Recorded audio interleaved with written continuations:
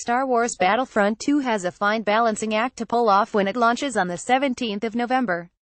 Can the multi-studio team behind it add the depth and skill that so many fans asked for after the first game, while keeping the accessibility for people that just want to pick up and play?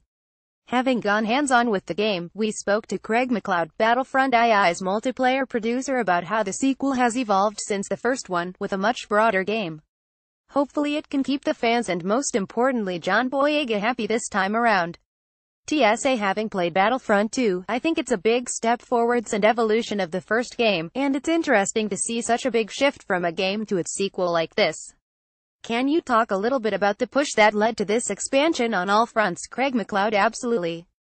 This is such a big answer, I don't know if I'll touch on all the points. Community feedback is massive, right? What we want to do is create a game that lives and has a community that wants to be with you every single step of the way. The first way to get that is to listen and to embrace it. So we got a lot of feedback from the first game, such as that they didn't like pickups, saying that they want it to be more skill-based. Saying it's cool that you've got star cards and you can customize your troopers, but what about more? We had Star Wars fans saying, we love Walker Assault on Hoth, but it's strange to see it on Tatooine. Our ability to be able to listen and react to these different segments, as well as learn from our Season Pass, when it's live and we're working with our community there, it allowed us to take a lot of leaps on a lot of fronts. When I think about the collaboration that we have with Criterion and Motive, and of course with Lucasfilm, it gave us more opportunities to create a wider and larger game. I feel that is one of the key things, where it's not just you at DICE, but getting others to come in with their own specialties. Craig: Yeah, absolutely. The great thing is we actually had Criterion on board and supporting us with the first game. They worked on the speeder bike mission and some of the vehicles. And the VR mission. Craig: Yeah, and the VR, which was fantastic. We've worked with them a lot anyway, but we've developed these relationships within the franchise. So that step for us with Criterion was not that big a leap, but bringing on Motive, this was a new studio with some incredible talent in the single-player genre, and what it allows us to do is, like you say, specialize in areas we are strongest.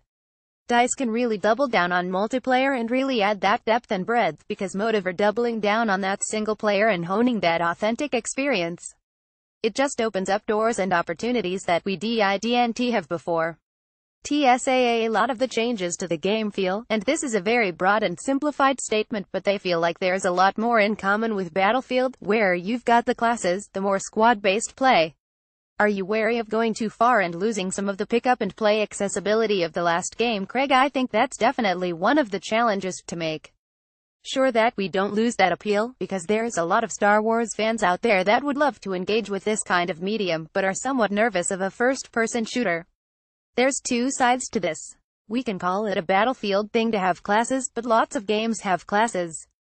This isn't a mechanic that's unknown in the genre, we're just naturally paired with this within our studio. But how does this fit within our game? We could just copy and paste it, and then we've suddenly got a medic and an engineer, but then it doesn't quite fit and I now need vehicles on all of my levels.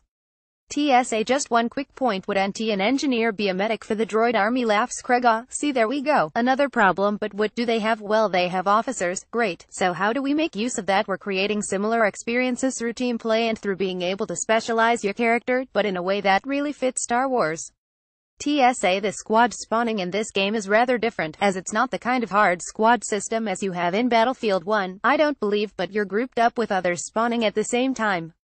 Can you explain a little what's going on there? Craig: Yeah, so we create spawn waves. If you are the type of player who likes squads and wants to join up with a group party and play together, you can do that. We have a partying system, where I can join my party, play with my party, see all my friends and coordinate. But we wanted to encourage team play in the wider audience, knowing that a number of casual players are actually nervous of this kind of environment.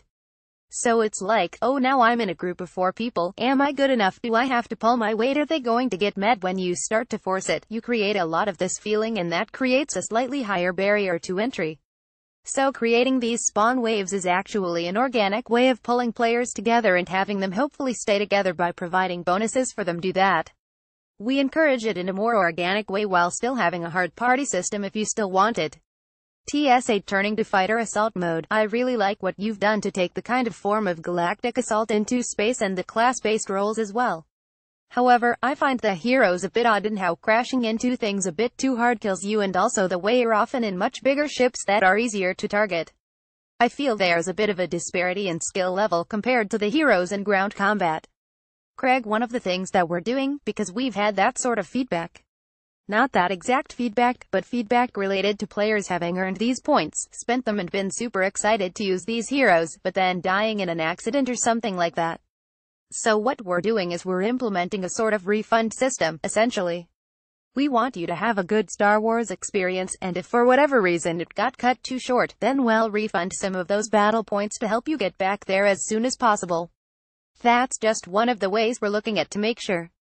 TSA just in general, there is that step up or at least difference in required skill with fighter assault. I guess the way you're really combating that is to still have the mix of real players and AI fighters flying around, Craig, yeah? So there's two sides to it. One is absolutely that we've increased the depth of starfighters, so there's manual roles, leading target reticules and things like this, so that people can really have a much better skill ceiling that they can strive for and even surpass. But we need to make sure that we don't create this environment where only the skilled can enjoy it. AI is one way to do that, absolutely, so there's always some easier targets and you can feel like you're contributing, but another thing is that you can still tweak and play around with the handling system so it's easier and more simplistic like we had previously. We still cater to that audience, but this allows the people who want to push the boundaries and want to take the time to become masters of starfighters to do so as well. TSA, I'm also really quite intrigued by the shift away from the season pass model and towards providing free content. It feels like the industry as a whole has gravitated toward this, but it's positive, I think, for you to be embracing that. Craig, yeah, I'm actually really proud that we're able to go down this route. I think it's the right way to go. We talk a lot about how Star Wars is for everyone, and to be able to back it up in this way is fantastic.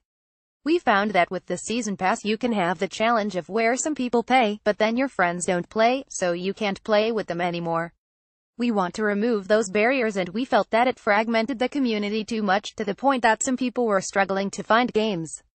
These aren't experiences that we want people to have. When we release content, as creatives, we want as many people to experience it as possible, and so to be able to keep the community together is really powerful. It's a really great shift and I'm really happy to be a part of it.